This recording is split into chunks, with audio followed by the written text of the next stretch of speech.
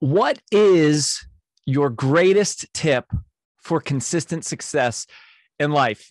That's what we're going to tackle. And I'm going to share with you the 4 keys to consistent success in all different areas of your life.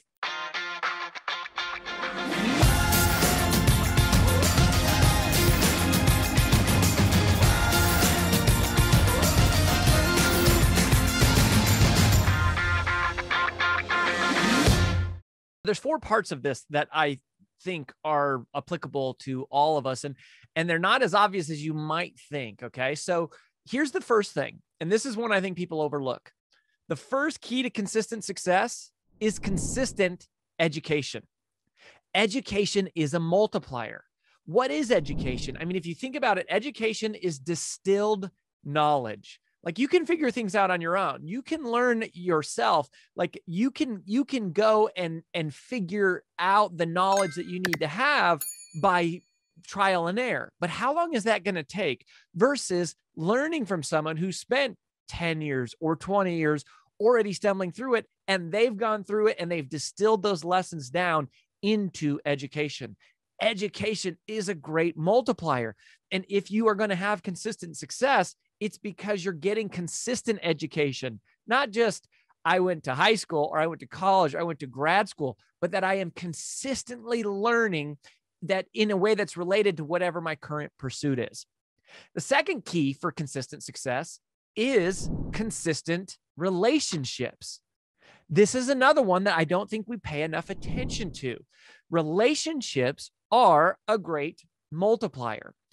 If you have the right relationship, that will open a door for you much faster than just trying to come in through some type of a cold, either a cold call or just like coldly introducing yourself.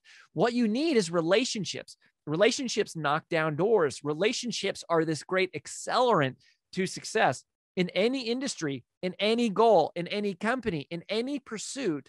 There are certain key relationships that you can develop that will help you get there faster. So you need to consistently develop those relationships. The way you do that is by consistently adding value to those people's lives. And you have to give first. The key to relationships is to build them before you need them. The third key to consistent success in life is consistent discipline. Consistent discipline.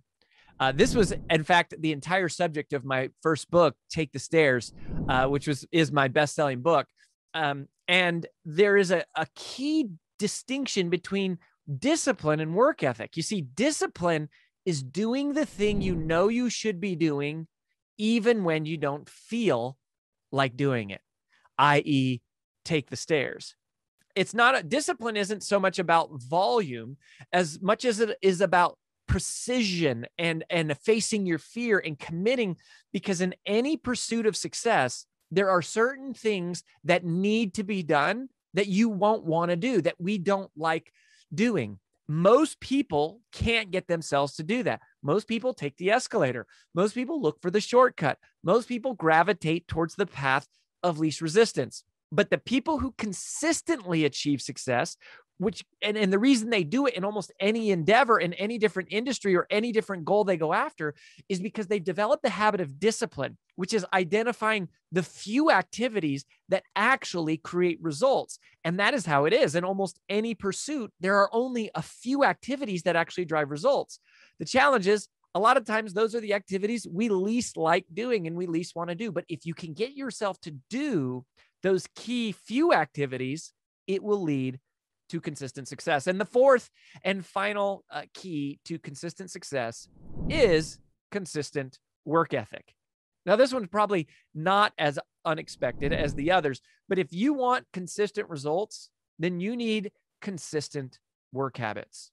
There is simply no replacement for being willing to outwork everybody else. And it's not necessarily a competition of what other people are doing. That's not what I'm saying. But I am saying that you are willing to pay the price for success. I don't think that hard work is the key to success. I think hard work is simply the price of admission. But if you want consistent success, you have to consistently work hard. It's a given. It's a matter of fact. If you're not willing to do that, you shouldn't even bother showing up. Like, why even make the goal? Like, why even come to the game? Because you're automatically out before it begins. So that one is a given. Consistent work habits, consistent results come from consistent habits, consistent work ethic. So those are 4 keys, 3 that I think are fairly unexpected, 1 that is a little more obvious, but 1 that we can't let go of and not include. If you want consistent success, focus on consistent education, consistent relationships, consistent discipline, and consistent work ethic.